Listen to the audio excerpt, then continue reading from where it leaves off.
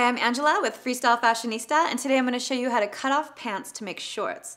The few ingredients you're going to need is a pair of scissors, stick pins, fabric chalk, and a ruler.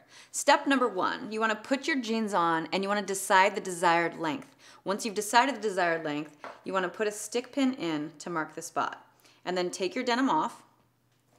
Take your ruler and add 1/2 of an inch for your seam allowance. And then take your fabric chalk and mark the spot. Take the ruler away and then cut with your fabric scissors.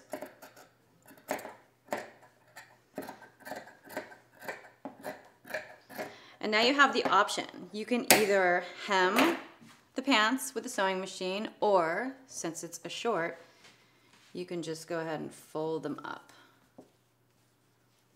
That's a style choice, that's up to you. That's how you cut pants to make shorts. I'm Angela. Thank you so much for watching. Have a great day.